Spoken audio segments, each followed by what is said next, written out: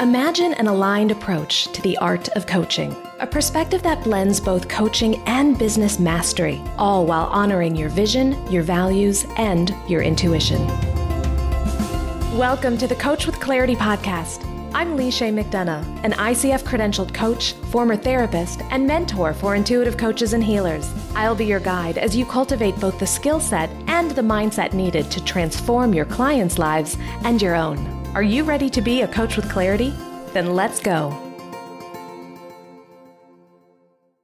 Well, hello, my friend, and welcome to the Coach with Clarity podcast. I'm your host, Leeshay McDonough, and I am so excited to have you joining me today. Today's episode is a fun one. I had the honor of interviewing my very good friend, Melody Wilding, who is an executive and leadership coach for sensitive strivers. Now, if you are wondering, what is a sensitive striver? Well, we are going to go into that and so much more in today's episode. I have known Melody for almost 3 years, and I can tell you without a doubt, she is one of the most compassionate, genuinely empathetic people I've ever met. And the impact that she's had on my business and on my life is immeasurable. So I am so grateful that she is coming on the show to share with us more about what it means to be a sensitive striver, how we can negotiate our own lives if we identify as sensitive strivers, and most importantly, how as coaches, we can support our clients who are sensitive strivers. So let's get right to it. Here is my interview with executive and leadership coach, Melody Wilding.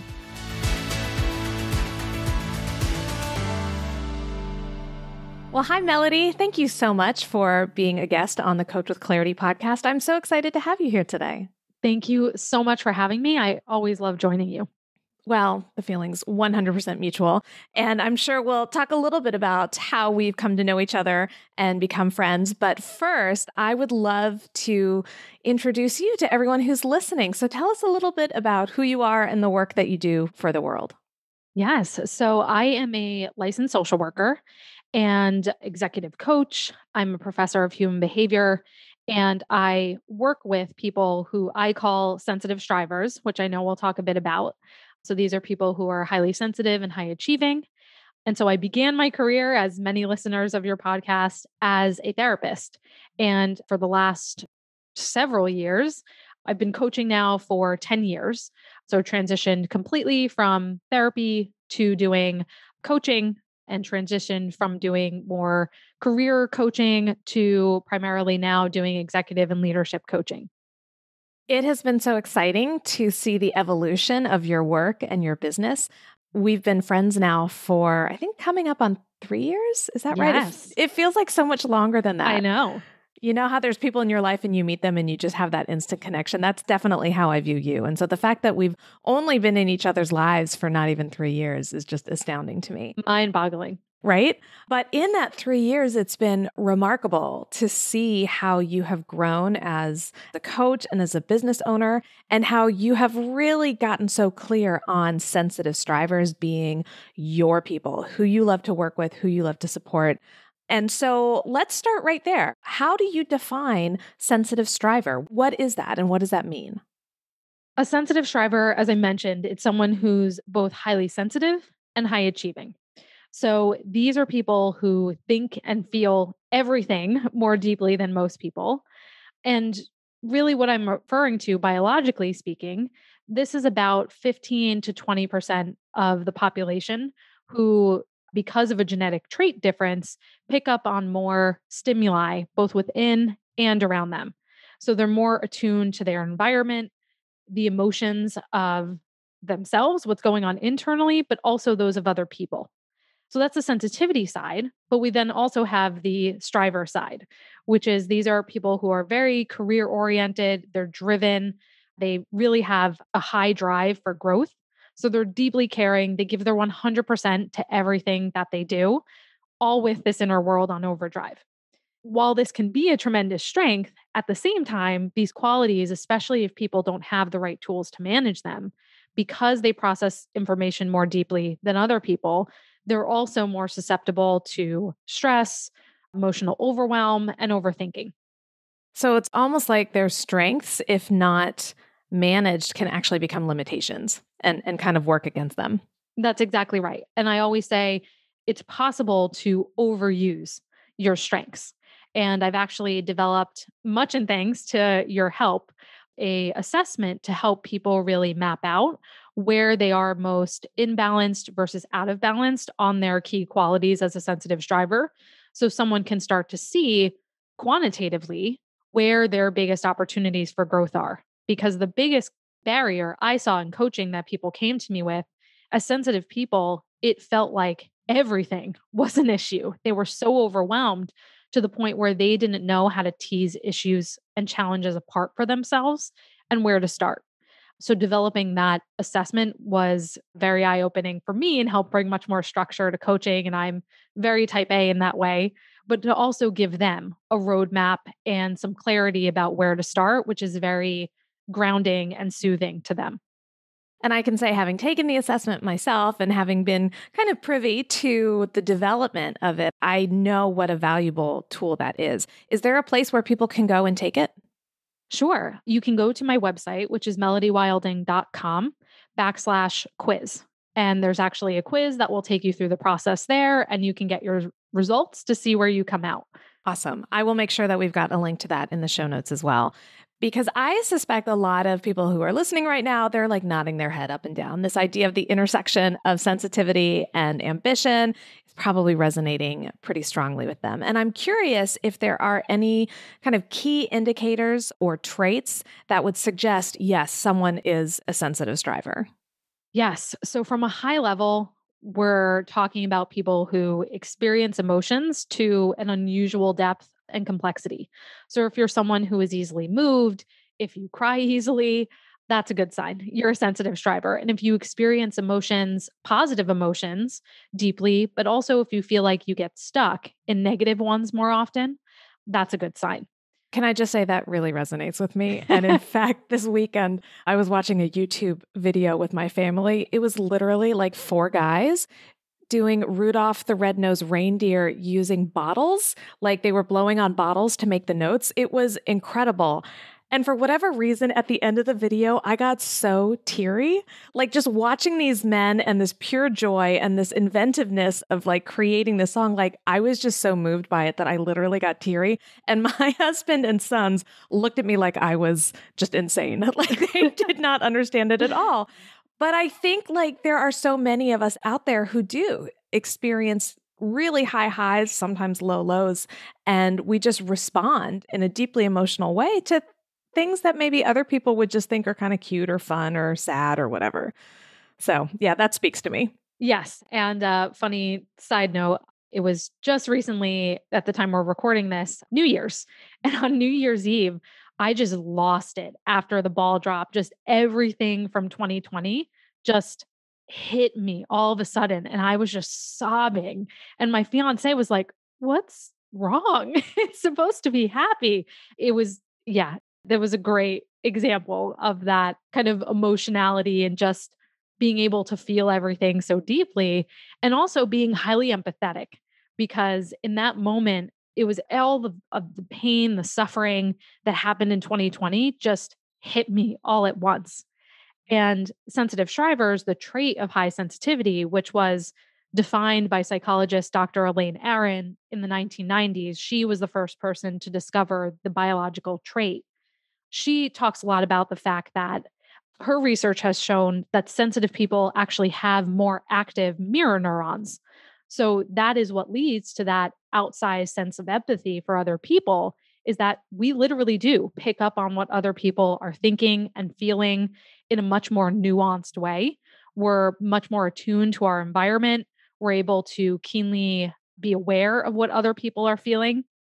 On the flip side, that can often lead to having trouble setting boundaries and saying no because you want to be a people pleaser, being easily impacted by stress, struggling with burnout. A lot of my clients, this is where the sensitivity and ambition combine, that they will drive themselves to work harder and harder for many reasons, many times as a compensation mechanism because they don't feel good enough.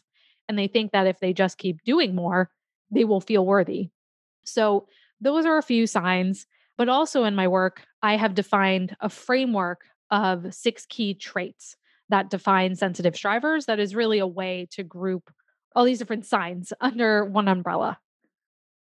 So let's talk a little bit more about that because I think, in addition to having certain traits, I would also guess that there are certain experiences that sensitive strivers may have more often than others. And I think you alluded to one just now in terms of burnout.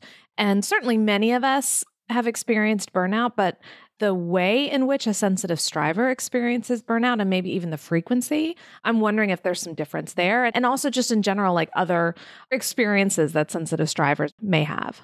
Yeah, absolutely. So I'll take you through those 6 key qualities and we can talk about it in the context of that. So these 6 qualities very conveniently form the acronym STRIVE, which makes it very easy to remember. So the first is the S, which is sensitivity. And that may seem obvious. Of course, a sensitive striver is sensitive. But what this refers to is having a heightened nervous system response to what's happening both within and around you. So, this is that piece of overstimulation, particularly when they feel put under pressure. So, if any listeners out there are like me, where you get very anxious when you're rushed, when you feel like you're being evaluated or watched, real or imagined, many of us have this sort of other, this amorphous other in the background that we think is judging us. And that drains our batteries. And so, as you were talking about, burnout is a very real struggle for sensitive strivers because they are so much more energetically sensitive. So, that's the first one S, sensitivity. Then we have thoughtfulness. So, sensitive strivers, they're highly contemplative, they're reflective, very intuitive. But on the flip side, if that quality is unbalanced or not channeled correctly, can lead to overthinking, worrying, indecision, doubt, and probably the most common issue that clients come to me with is imposter syndrome. Is that feeling of being a fake, a fraud, not being good enough, being afraid that they're just one mistake away from being found out as the failure they are.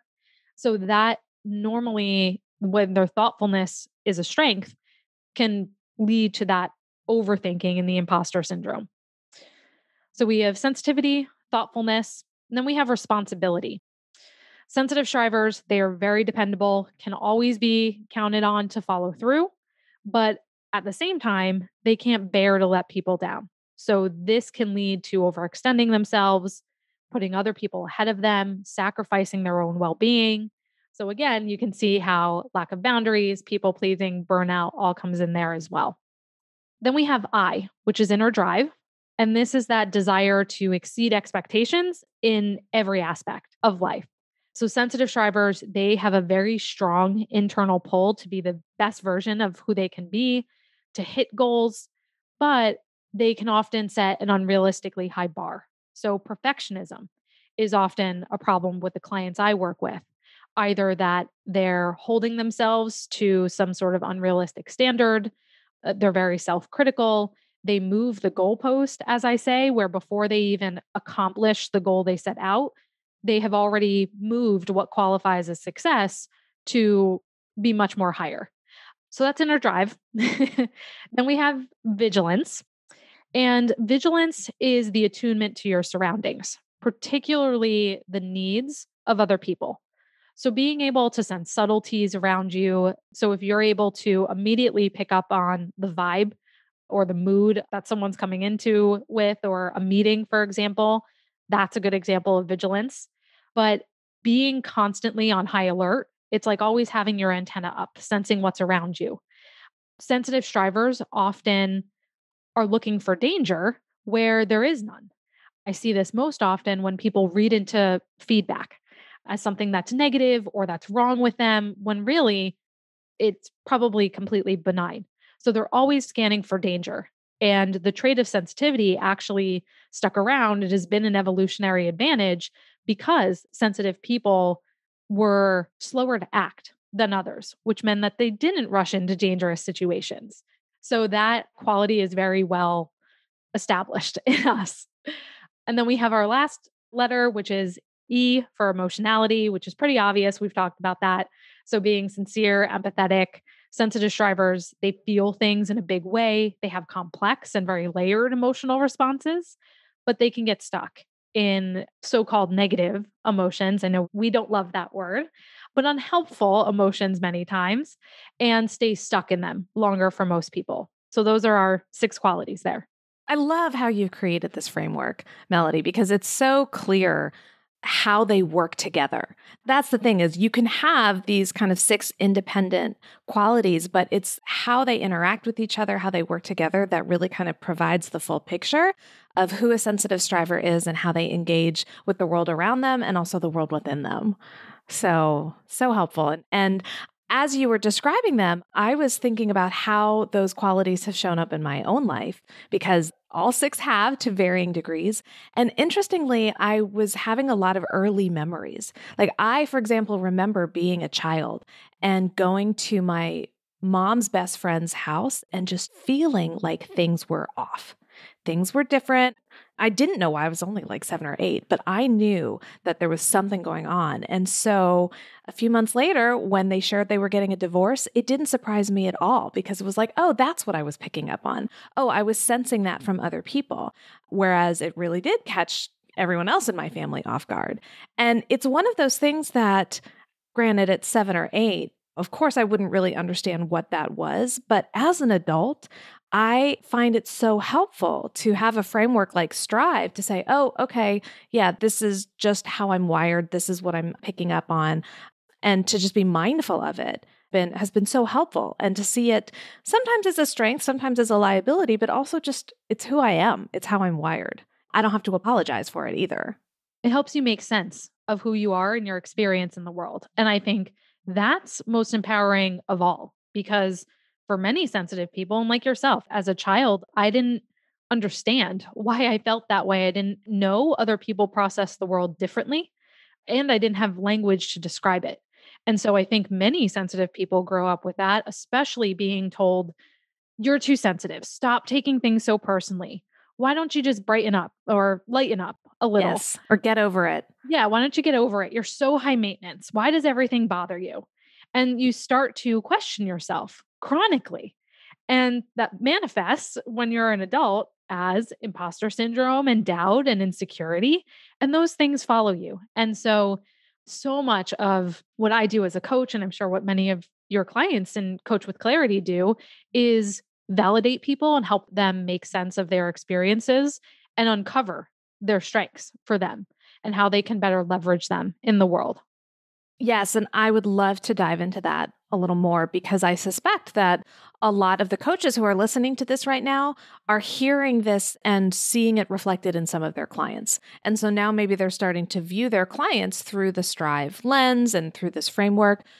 And so as someone who coaches sensitive strivers, what guidance do you have for other coaches who are looking to support their clients who maybe exhibit some of these traits as well?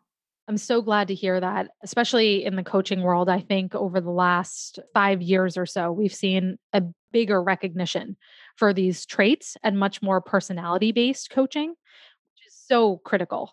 So, the first thing I would say is to work with the body and the mind because sensitive strivers tend to get caught in their own heads, as many of us do. But as coaches, we can also fall into the trap of wanting to rationalize our way through a problem and think our way through it. And that's not always possible, especially with someone who is more energetically sensitive. You have to work with what's going on in their body, which I know is something you believe in and do a lot of work around. Yeah, the connection, the somatic connection between our body sensations, where something exists in the body, how it shows up energetically, when we can take that and allow it to inform the thoughts, the feelings, the memories, and the sensations that we're experiencing, it just gives us a much more holistic starting point when we're working with our clients. So, number one then is to really honor the client's somatic experience. So, how it's showing up physically and how that's informing their energy as well. Absolutely. And there's a very practical side to this, which is that for someone who is more sensitive, their anxiety and their fear response can sometimes be so intense that it blocks them from rational thinking. So, really, as a coach, training yourself, educating yourself on ways to help clients manage their nervous system response and really understanding the neuroscience and the biology of how the fear response works. How do you calm it down for someone? How do you recognize when that's happening is really crucial for this type of personality, because if their sensitivity is completely unbalanced, it's going to be hard for them to access action steps and more productive thinking. That makes a lot of sense. So really honoring that, validating it, and giving it time and space before rushing into, okay, what's our goals? What are we going to do next? Because I would think if we don't do that, if we rush into that, we're just kind of reinforcing that inner drive component and adding to the pressure, which is, as you mentioned, with sensitivity, just going to kind of create this feedback loop that's not serving the client at all. Yeah, exactly.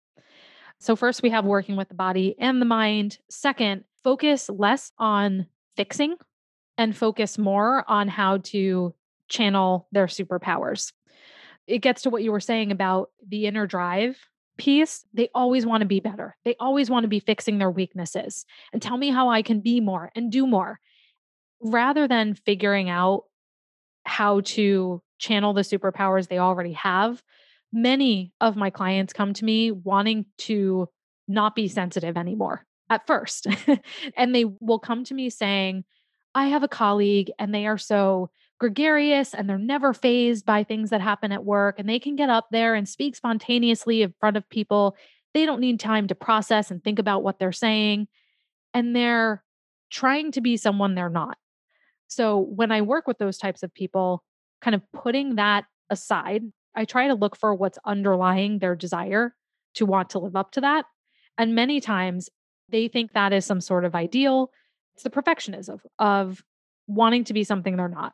And so, really looking at instead, how can we help them channel their superpowers and do things in their own way?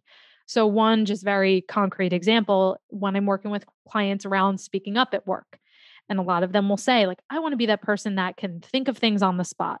And that's very hard for someone who's more introverted and sensitive, because you need time to think and process before you speak. That's just how it works. Whereas someone who is more extroverted speaks and then figures out what they're saying as they're speaking. So it's a totally different way of processing.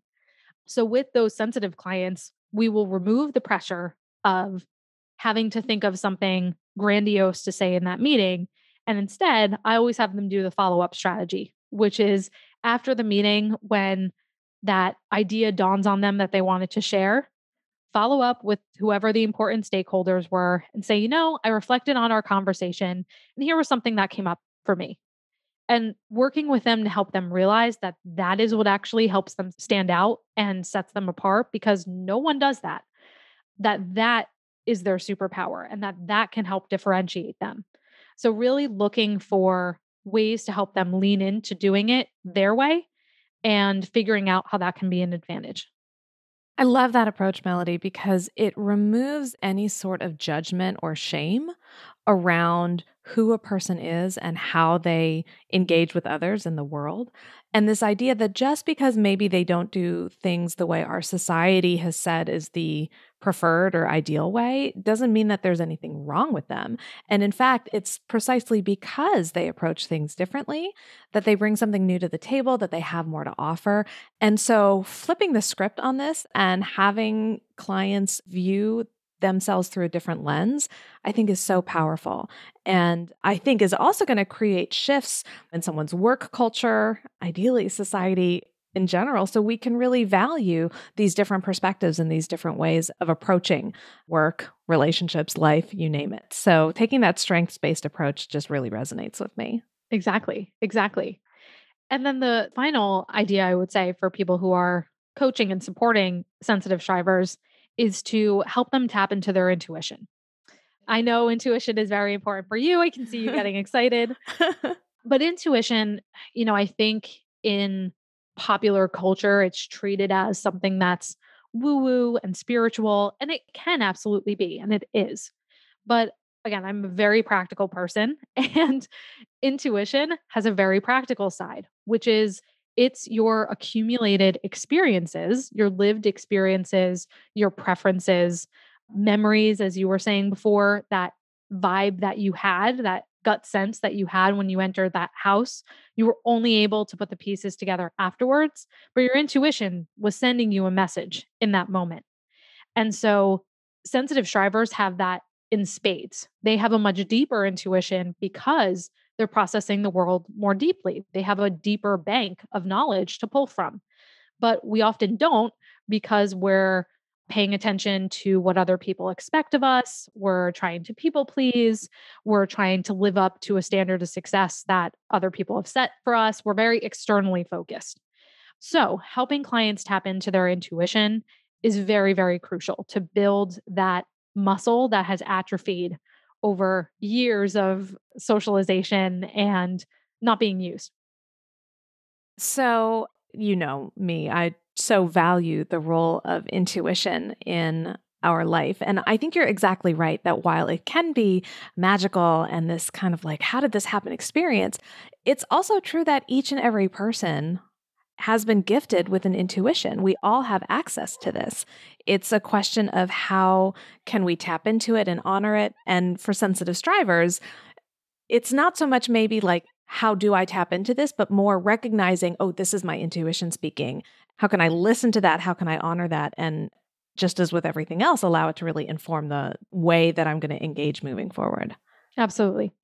Very cool. All right. So the last question that I want to ask you is about coaches who themselves are sensitive strivers. So definitely you, probably me, and probably a lot of the people who are listening right now.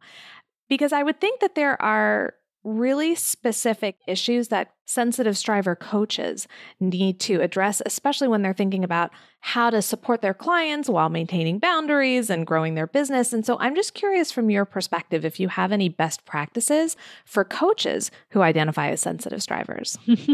This could be a very long list. So I will try to keep it to my top tips. So the first and something that's been very crucial for me is defining the conditions under which I do my best work. And that has largely come down to how I manage my energy. And so for me, for years now, probably since we've met, I have worked with a structure where I have several coaching days a week. So I have 2 full coaching days a week where I am on, and that is all I do is I coach, and I can be in that mode. And then the rest of the week, I can be in content creation, more strategic mode. And it's crucial for me to not have to task switch between clients and writing and administrative work. That is just a huge drag on my energy. So, blocking my time in that way helps me really, really be present. So, that would be my first thing. Yes. And that's a strategy that has worked really well for me too. And in fact, in episode 45 of the podcast, I talk about planning your ideal week, and time blocking is one of the strategies that we cover, because when you can really focus a good chunk of time on a particular activity or topic, you're going to get a depth to your work that's not possible when you're constantly task switching. So I love that strategy, and it makes so much sense why that would be particularly helpful for sensitive strivers. Yes. Yes. And then alongside that is setting boundaries. You mentioned that. This is a lesson I have been learning over the past year or so. It's very difficult for me to learn every time. And you know that. You have helped coach me through it. And by setting boundaries, I mean everything from the times that you allow clients to book with you. So I used to be very lax about, oh, if someone can't do the 2 days I have coaching, okay, I'll squeeze them in on another day. And really setting boundaries, especially more recently, around only working with absolutely ideal clients. Because as a helper personality, as a sensitive striver, I want to be of service. I want to make an impact. I want to help as many people as possible. But then I end up stretching myself too thin. I'm many times not the best coach to help that person. And it's better to say no, as difficult as it is, and to really hold firm on those boundaries. So that is a lesson I keep learning over and over again. Me too, my friend. Me too. And I have to remind myself that saying no to one thing allows me to say yes to something else. But if I keep saying yes to everything, then I'm going to run out of capacity. So, yes, it's a lesson that I keep learning and relearning myself too, but it is so important. It's true. Yes. And one way I've done this is I've really, over the years, very tightly defined my consultation process.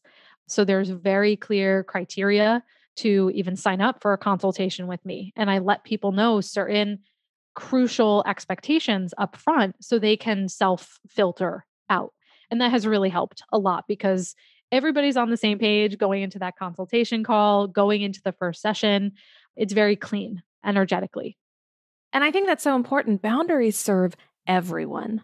Definitely serves us as coaches, but when our clients or potential clients know what to expect of us and from us, then it helps them too. And they don't have any anxiety about what's coming next or can I do this? And so it really is a win-win when we're clear about them from the beginning. Absolutely. Then on the ambition side, not getting caught up in the comparison game.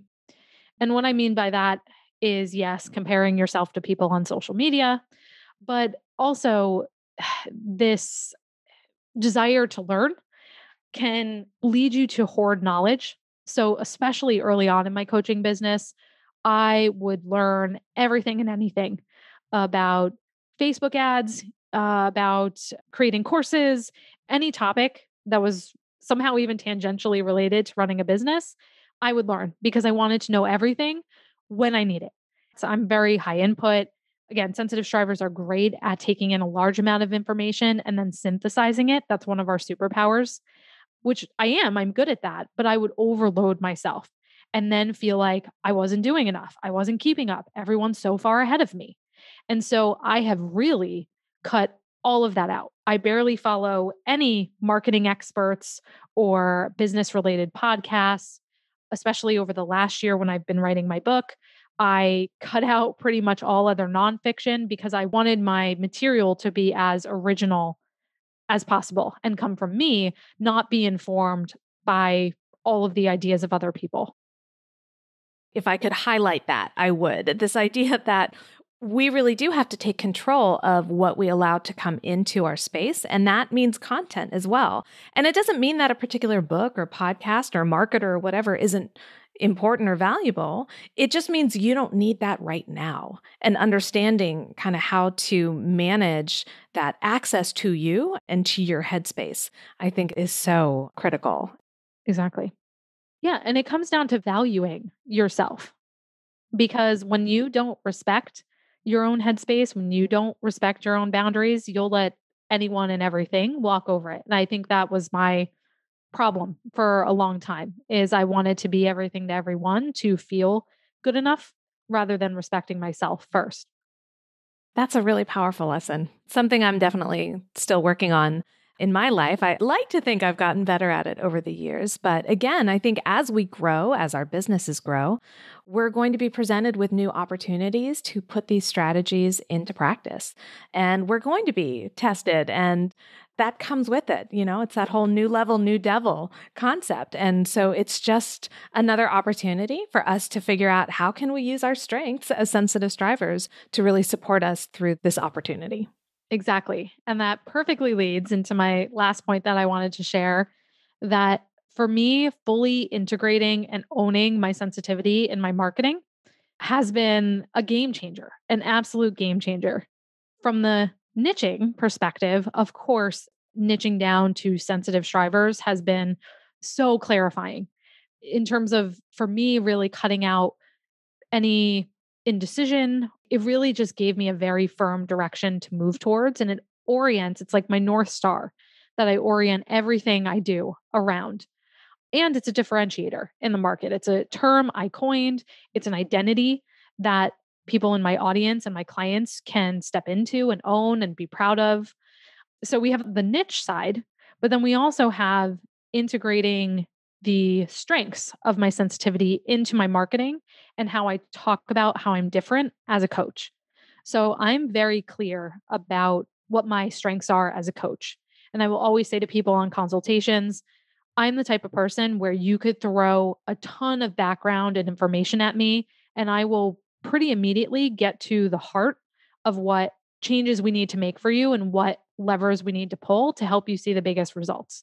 And that's because of that ability to synthesize as a sensitive striver.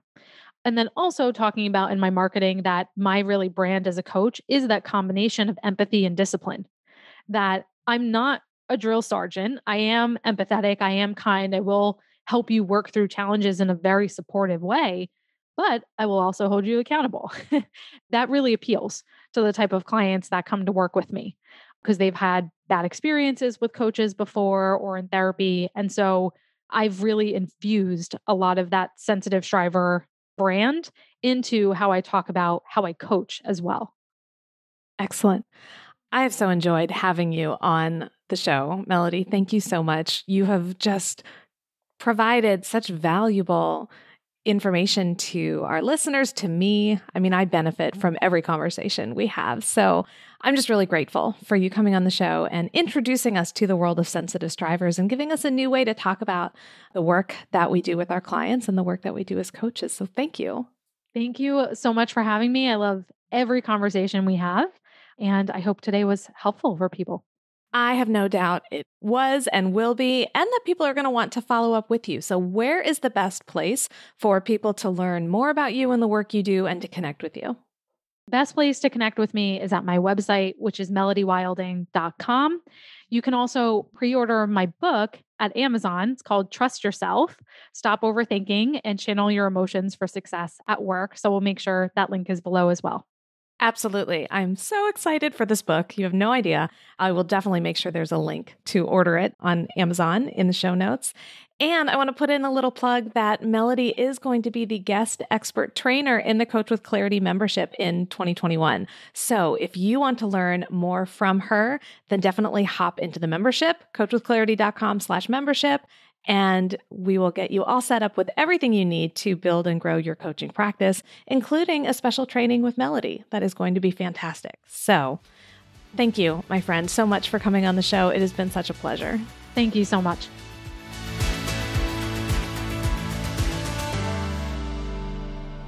Wasn't that just a remarkable interview? I am so impressed with Melody's ability to synthesize all of that valuable information about sensitivity and ambition and bring it into this framework around being a sensitive striver. And I am so excited for her book to come out later this year. It's called Trust Yourself. Again, I'll make sure we've got links so that you can pre-order your copy. And again, do not miss Melody's training in the Coach with Clarity membership. She will be our March guest expert trainer, and she's going to be talking all about imposter syndrome and how we can coach our clients through it, and also how we can do a little bit of self-coaching when imposter syndrome rears its ugly head. So for access to that training, as well as a library of all past trainings, coaching calls, and more, definitely check out the Coach with Clarity membership. Just head to coachwithclarity.com/membership to join, and I cannot wait to welcome you into the membership. All right, my friend, that's it for me this week, but don't worry, I will be back in your podcast feed next week with a brand new episode. So until that time, my name is Leisha McDonough, reminding you to get out there and show the world what it means to be a coach with clarity. Thanks for listening to the Coach with Clarity podcast. Be sure to visit coachwithclarity.com for detailed show notes and bonus material just for podcast listeners. Did you enjoy today's podcast? If so, then I invite you to check out the Coach with Clarity membership program, exclusively for intuitive coaches ready to master both the business and the craft of coaching. You'll discover monthly hot seat coaching calls, Q&A sessions, and guest expert trainings, as well as the most supportive and innovative community of coaches out there. If you're ready to take your coaching to the next level, then you're ready for the Coach with Clarity membership. Learn more at coachwithclarity.com. Don't forget to subscribe to the show wherever you listen to your podcasts. And if you know a coach who could use a little clarity in their work and life, then please share this episode with them. I'll be back next week with another episode of the Coach with Clarity podcast. Until then, go show the world what it means to be a coach with clarity.